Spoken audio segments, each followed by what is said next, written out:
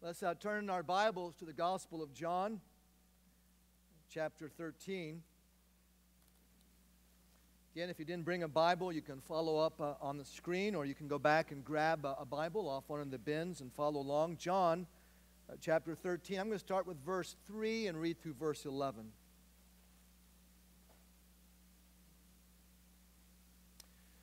Jesus, knowing that the Father had given all things into his hands, that he had come from God and was going to God, got up from the table, took off his outer robe, and tied a towel around himself.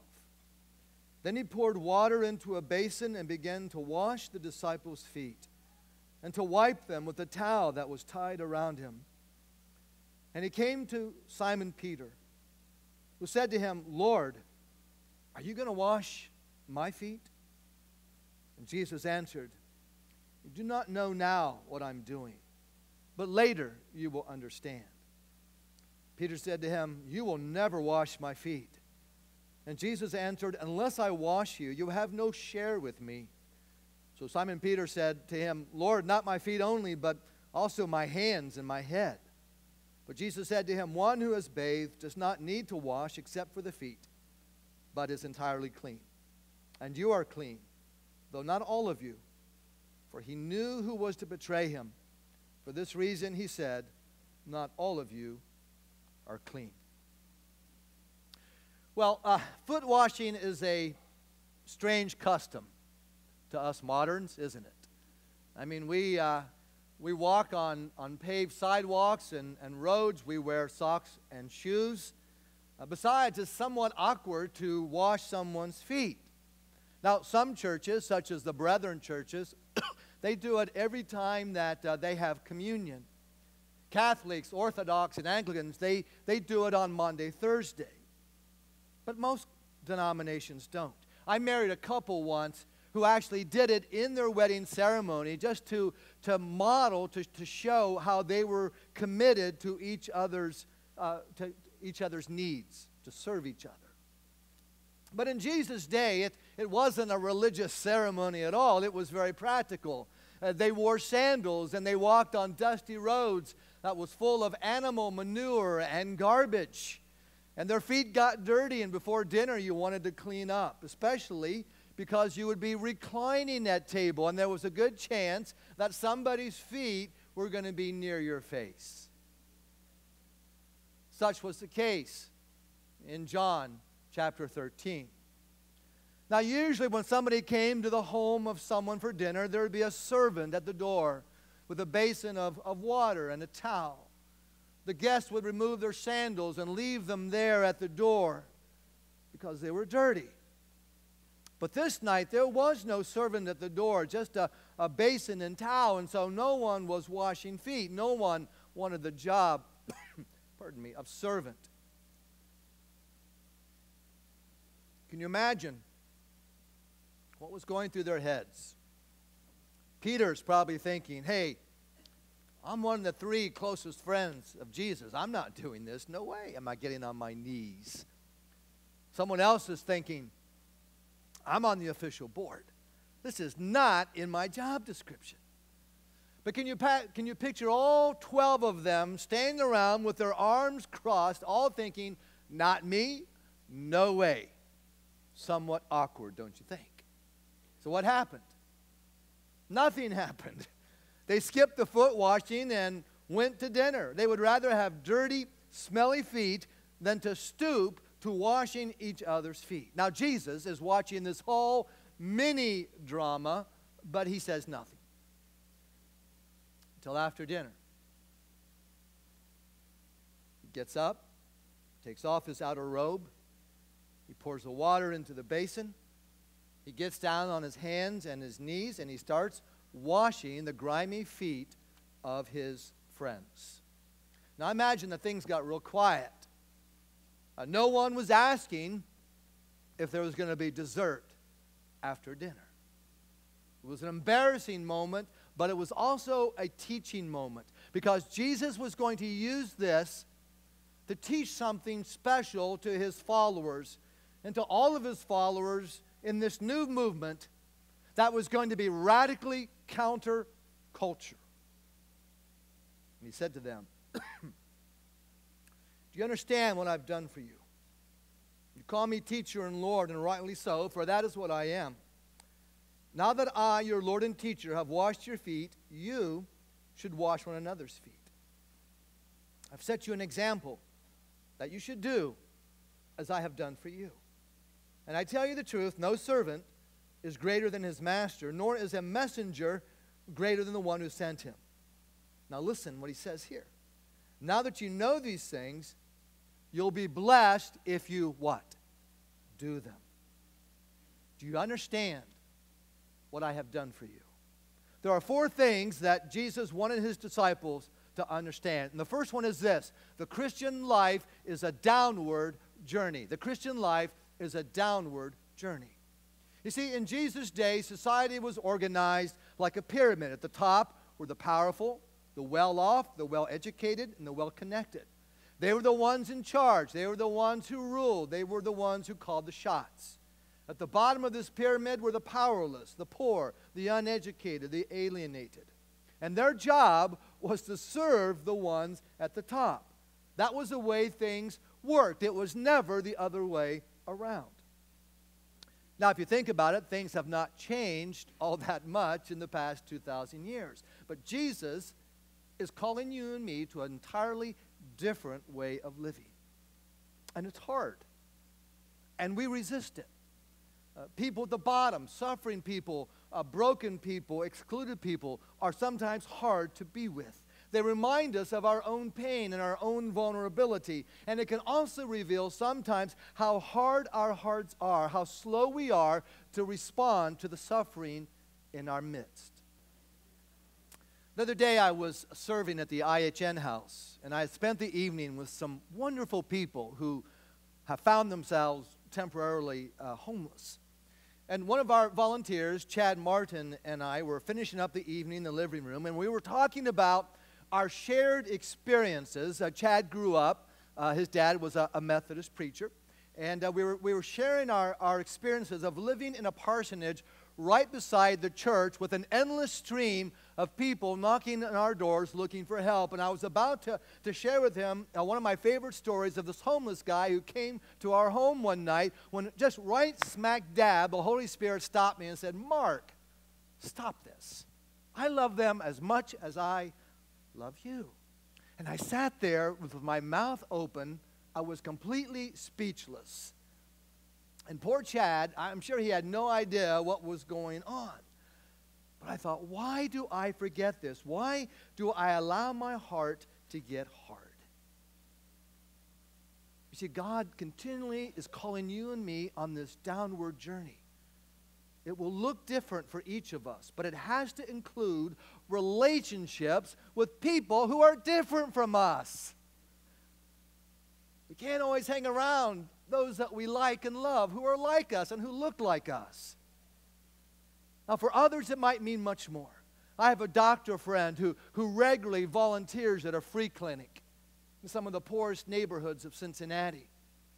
But I have another doctor friend who for the last 25 years has served the poorest of the poor in one of the poorest nations in the world, Nepal. And that just blows me away, how he does that.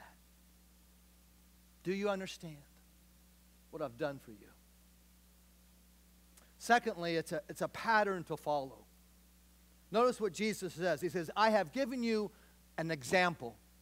Now, nowhere else do we find that phrase in the Gospels. It is clear, it is compelling, it is not optional, it is a command. I have given you an example. Now, that word example means literally a pattern. And that helps me understand what he's talking about. See, just like a dressmaker has a pattern that they put together to make a dress. Each dress, though, will be cut to different body shapes and sizes. This last week, Melinda was complaining that designers of women's clothing just gives you one size fits all, pretty much. And so her clothes are usually too long. She always has to have them shortened. But not so with Jesus. He's given us a pattern. He's given us an example. He's given us a model to follow for our lives. And it's not optional, but it's up to you and me to figure out what that will look like. For some of our folks, 23 of our folks, for them, that's going to Mexico this week. But we have to find a way to express that in loving service to others, as he did when washing the disciples' feet. Great story in Mark's Gospel, chapter 10. Jesus and his followers are out for a walk, and this blind beggar by the name of Bartimaeus he hears that Jesus is passing by, and he begins yelling out at the top of his lungs, "Jesus, Son of David, have mercy upon me." Now, how do you think Jesus' entourage responded? Do you think they went over to him and said, "Oh, you poor man, yes, you need Jesus. Let us take you over to him"? Is that how they responded? Do you remember the story? How did they respond? Basically, "Shut up, you blind, worthless beggar.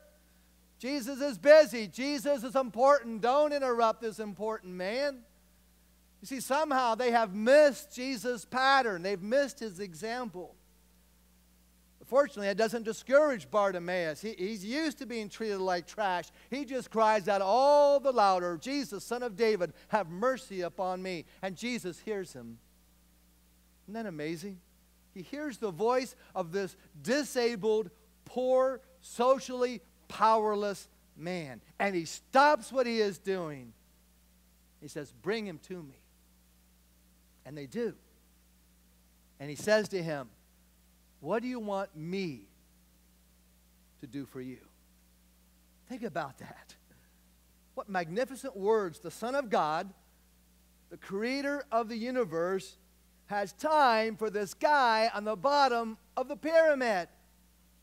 The Lord of Lords, King of Kings, asks what he can do for Bartimaeus. And in this, Jesus does something incredibly important. He models for his disciples, not just for the 12, but for all of his disciples in all times and in all places, a pattern, an example, a lifestyle of serving and caring. Jesus does this over and over again. The Samaritan woman in John chapter 4 at the well, the tax collectors in Matthew chapter 9, children in Matthew chapter 19.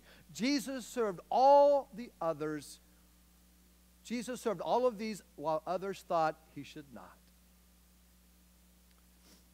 When I was in college, my friend David and I were serving as leaders in a fellowship of college students that was connected with our church. But a lot of times, our leadership felt more like a popularity contest. You know, David was very popular, very charismatic. Everybody loved him. But I was the one who got things done. Or so I thought. And the case is I was jealous of him. And one night, we were having this late-night prayer vigil at the local Christian coffee house, and we were praying, and again, I heard God tell me to wash David's feet. Now, I did not want to do that for lots of reasons. Sanitary reasons alone, because we were college students, and David didn't bathe all that much, Those were the 70s, hippies. But you can only resist God's command for so long. And after I was finished, no words exchanged, he washed mine. And something happened that night that changed both of us. It's hard to be in competition with somebody else when you have washed their dirty, smelly feet. And so here's Jesus kneeling at the feet of his disciples. He is modeling a new way of being. He is modeling a completely different attitude towards life, a new way of loving and serving our families, our friends, our neighbors, and even our enemies. The next point that Jesus makes is this upside-down authority. When Jesus washed the feet of his disciples, he was turning their understanding of the exercise of authority upside down. See, we think that leaders need to be strong. We think they should be in control, that they should be in charge. They must never reveal weakness or get too close to those who report to them or who are beneath them. Otherwise, familiarity could breed contempt and their influence compromised. And not surprisingly, when leaders of any kind adopt these beliefs, they become aloof and distant and inaccessible. For years now, business guru Jim Collins has been making the case that this kind of leadership just doesn't work. But this past July, there was a study just released in the Administrative Sciences Quarterly. How many of you read that pretty regularly? Okay. No, I don't see anybody there. And it proved it. This study's conclusion was this, that the more humble the CEO, the more top and mid-level managers reported positive reactions. Top-level managers said they felt their jobs were more meaningful. They wanted to participate in decision-making. They felt more confident about doing their work, and they had this greater sense of autonomy. They also were more motivated to collaborate, to make decisions jointly, and to share information. Likewise, the middle managers felt more engaged and committed to their jobs when the top boss was more humble. It's a proven fact. Jesus invites you and me to exercise leadership and authority in a radically different way. Now notice when he washes their feet, he did not pretend not to have any authority. He said in verse 13, "You call me teacher and Lord, and you're right, for that is what I am." And over again in the Gospels, people were saying things like, wow, he teaches with authority. Wow, he does things with authority. Jesus had authority, but he chose to use it and to exercise it in a uniquely different way than the way everybody else does it. You know, we tend to throw our weight around, but Jesus uses it in this complete spirit of humility. He does it to help others rather than to promote himself. And then finally, a new purpose. We find in this a new purpose. So excited for these people who are going on the mission trip to Mexico. Very proud that they would give up a week of their life to serve Jesus.